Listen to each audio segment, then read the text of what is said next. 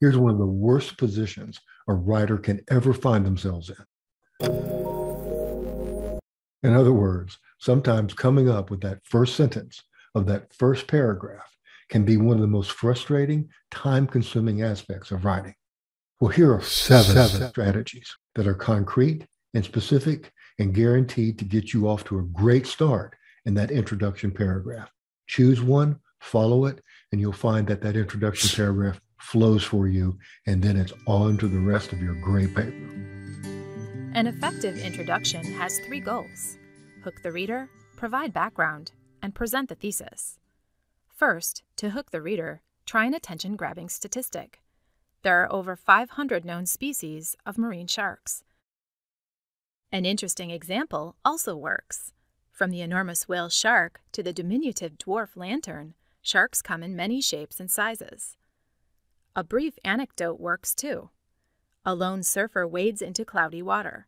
The posted warning, "Shark sighted," foretells disaster. A thought-provoking question can draw in readers. Are great white sharks the most dangerous predators in today's oceans, or are humans? A powerful quote grabs attention. French fries kill more people than guns and sharks, yet nobody's afraid of French fries. Avoid vague statements at the opening that lack clarity. Since the dawn of time, humanity has faced many challenges. Instead, open with a specific, intriguing idea. Sharks have become the canaries in the coal mine for habitat destruction by humans.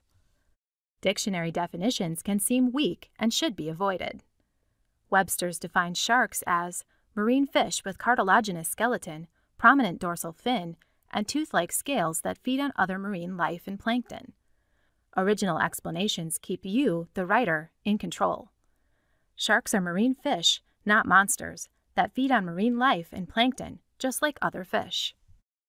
An introduction should also orient the audience by providing background context for the topic. Sharks have evolved for millions of years. Their cartilage skeletons, keen senses, and unique anatomy make them the ultimate apex predator. Finally, the intro presents the thesis at the end. Although sharks pose a danger to swimmers, we humans pose a greater threat due to overfishing, pollution, and habitat destruction. Our shark intro accomplishes all three tasks.